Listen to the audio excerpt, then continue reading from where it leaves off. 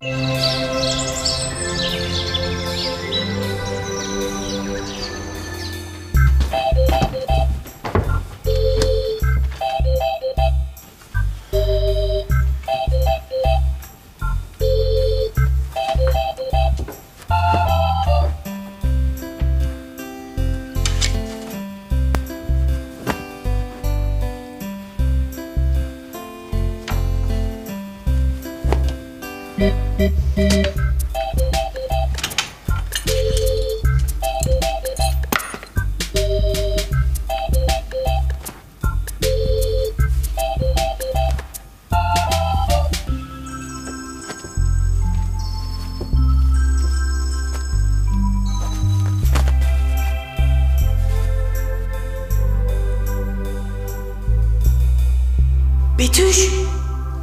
Betüş neredesin? Eda'cığım banyodayım. Sen neredesin? Dur bekle, hemen geliyorum.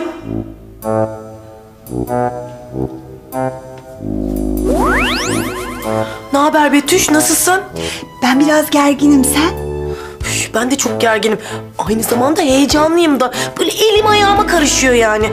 Yavuz bir şey anlayacak diye ödüm kopuyor. Sakin ol hayatım. Bak ben de çok heyecanlıyım. Sadık'la çocuklara hiçbir şey belli etmemeye çalışıyorum. Sen yatak odasında mısın? Evet. Yavuz banyoda duş yapıyor. Ay kahvaltı edip çıksın diye gözünün içine bakıyorum. Sen ne zaman gelirsin? Ay, ben de Sadık'ın işe gitmesini bekliyorum. O gider gitmez ben hiç kafeye falan uğramadan direkt şatoya gideceğim. Ay Betüş, sence son anda vazgeçer mi? Zaten en son vazgeçmiş gibiydi. Ama merak etme. Biz el ele verip bugün bu sihrin gerçekleşmesini sağlayacağız. Yani annemi babamızı geri istediğimize ikna edeceğiz. Umarım başarırız. Ya başaracağız ya başaracağız. Başka yolu yok. Ben sana çıkarken haber veririm. Gökyüzünde buluşur oradan beraber gideriz, tamam mı? Tamam canım, seni çok seviyorum.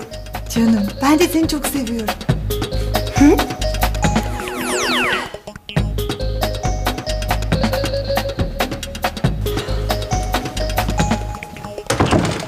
Hayatım banyodan çıkmışsın, hadi kahvaltıya. Tamam canım, giyinip hemen geliyorum ben. Bana bak, iyisin değil mi? Gayet iyiyim. Kahvaltıda görüşürüz canım. Ne güzel.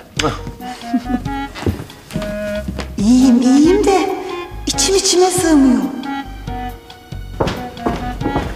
Beyefendi erkencisiniz bu sabah. Baba sıcak ya. Odaya güneş bir giriyor, ondan sonra uyuyabilirsen. Tabii yani sen sınıfını geçseydin böyle olmayacaktı. Seneye sınıfını geçersin, derslerine çalışırsın, böyle havalar ısınmadan tatile gidersin. Bundan emin olabilirsin baba. Çayınızı koyayım mı Sadık? Lütfen. Evet kızlar, sizden ne haber?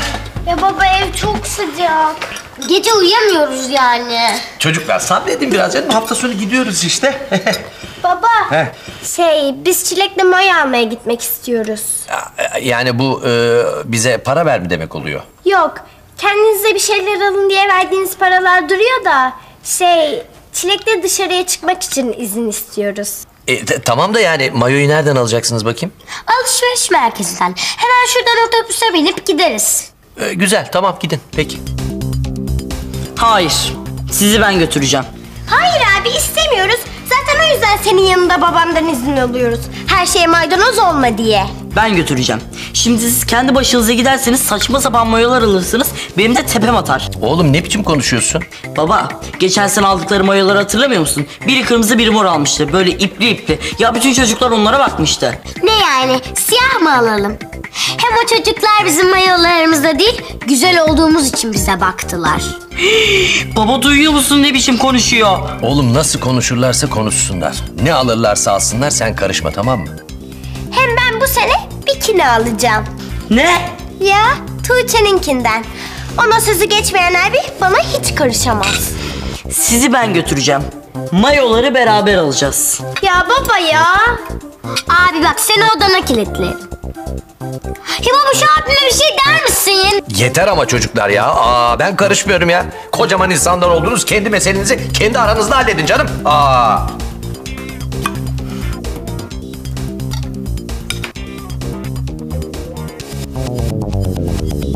Canım iyi işler. Sağ ol canım hoca. Ha çocuklar, aranızda didişip Firuze ablanızı üzmeyeceksiniz, anlaşıldı mı? Çocuklar size söylüyorum. Tamam baba. Ha şöyle, hadi hoşça kalın. Hadi hayırlı işler. Hoşça kal. Firuze Sudeciğim, benim de odada birkaç parça eşyam var. Onları alıp çıkacağım Canım ben alayım. Ay, olmaz. Benim kendim almam lazım. Nereye? Hadi bir an önce hazırlan da şu domuz abimle kavga etmeden evden çıkalım. Bir saniye abla, birazdan gelirim. Sen ne zaman terbiyeli konuşmayı öğreneceksin? Sen ne zaman anlayışlı abi olursan o zaman. Terbiyesiz. Anlayışsız.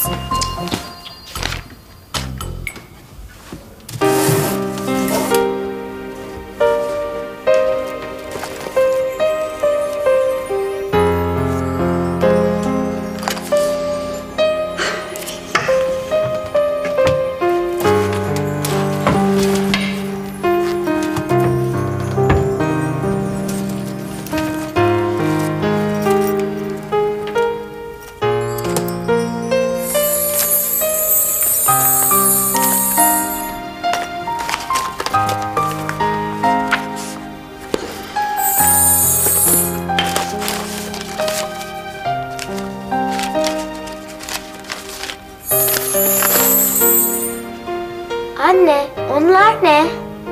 Bazı eski şeyler hayatım. Bunları neden yanına aldığını biliyorum. Belki işe yarar, ha, ne dersin? Anne, ben anneannemin dedemi eski haline çevireceğine inanmıyorum. Çünkü her zaman bir şey oluyor, anneannem vazgeçiyor. Canım, ben bu sefer bunun böyle olmaması için elimden gelen her şeyi yapacağım. Bence boşuna kendini yoracaksın. Hepimizin kabul etmesi lazım. Dedem hayatının sonuna kadar köpek olarak yaşayacak. Ve hepimiz bir gün dedemin eski haline dönmesini hayal edeceğiz. Neden böyle konuşuyorsun hayatım? Dedenin nasıl biri olduğunu görmek istemiyor musun? Bu hayatta en çok istediğim şey. Ama biliyorum olmayacak. Yani benimle anneannene gelmeyecek misin? Hayır. Bir daha hayal kırıklığına uğramak istemiyorum. Ama belki bize bir yardımın olur. O inatçı anneannene, ne olur dedemi bize geri ver anneanne dersin ha? Anne, sen anneannemi bilmiyor musun? O bir şey isterse yapar, istemezse yapmaz. Ama asla başkalarını dinlemez. Bu yüzden gelmeyeceğim. Ama yine de sana iyi şanslar. Bütün bu dediklerine rağmen dedeni koluma takıp sana getireceğim Çilek. Kanalımıza abone olarak tüm videolardan anında haberdar olabilirsiniz. Pembe rüyalar, beyaz düşler gerçek artık bizim evde. Peri annem, babam ve bizlerle hayat renkli gün.